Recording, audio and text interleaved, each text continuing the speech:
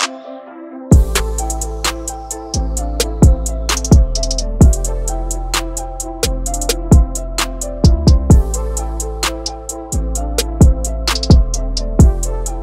guys loved our Threadripper build. Thank you so much for all the likes and comments. So now we are back again with another build. It is yet another powerhouse of an editing PC for a good friend Tamil from Tamil Tech and How Is It YouTube channels. Links in the description below. So in this video, let's start with the what and the why. Hey guys, my name's Ash. You're watching C4E Tech, and before we begin, don't forget to hit that bell icon so that you get notified every time a new video goes live here on C4E Tech.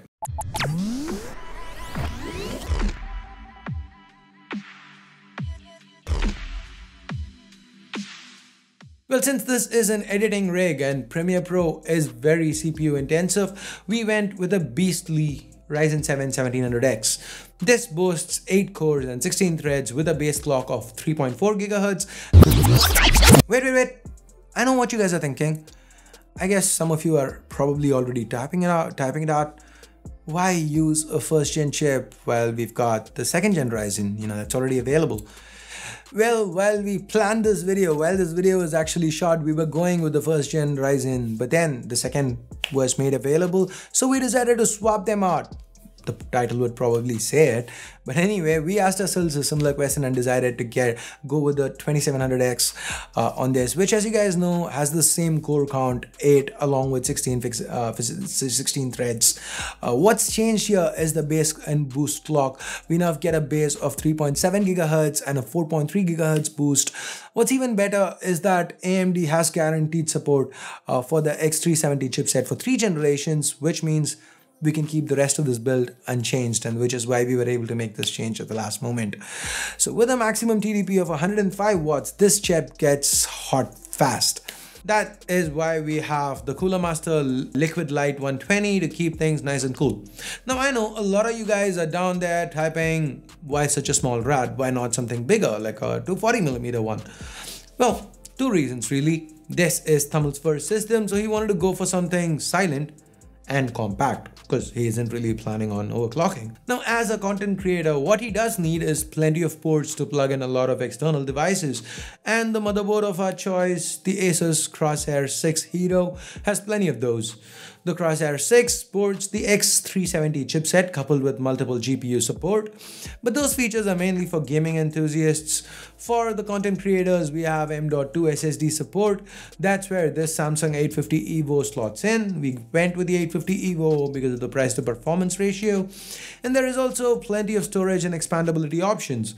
We'd only be using one of those SATA ports. This 4 TB Seagate Barracuda should be enough for now, but 8 SATA ports means there is a lot of room for future expansion. On the RAM front, we've gone with 4 sticks of 8GB Corsair Vengeance. These sticks are clocked in at 3000 MHz. They are some of the fastest DDR4 sticks on the market and should be quite enough for all the editing and processing needs. And since it is 2018, we obviously have it all decked out in glorious RGB. Of course, no editing rig is complete without the GPU, so for that, we have the Asus Strix Gaming GeForce 1070 Ti. Now, we have done a sort of mini overview of the 1070 Ti before. Here's a card to that video if you want to check it out. As for why we chose this one, well, the Asus Strix 1070 Ti strikes a delicate balance between power and RGB. Powerful components like these need a power supply that can match up, and the MAsterWatt 750 from CoolerMaster is perfect for this build. It is power efficient with a 80% bronze rating. It's modular, meaning cable management should be a breeze. It also has a semi-fanless design. That means at idle or under low load, the noise levels coming from the system will be really low. So where did we put all this? In the CoolerMaster MB500, this mid-tower case from CoolerMaster comes in a compact form factor, which was perfect for what we had in mind for this build. Of course, it does have Aura RGB, which means we can have synchronized color effects throughout the entire system.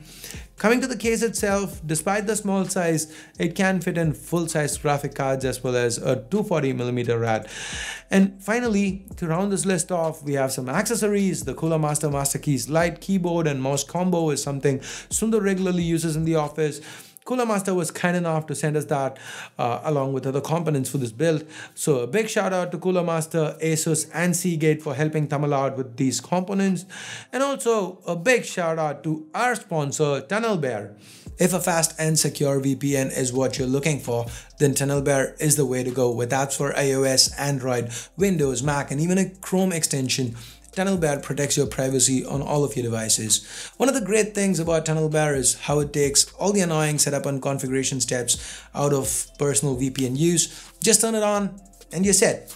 With TunnelBear running on your device, the connection is encrypted and your public IP address gets swapped out to look like it's coming from the country of your choice. So go to tunnelbear.com/C4E for a 10% discount and get started. So that about wraps it up for this video, guys. If you disagree with any of our choices, then drop a comment down below.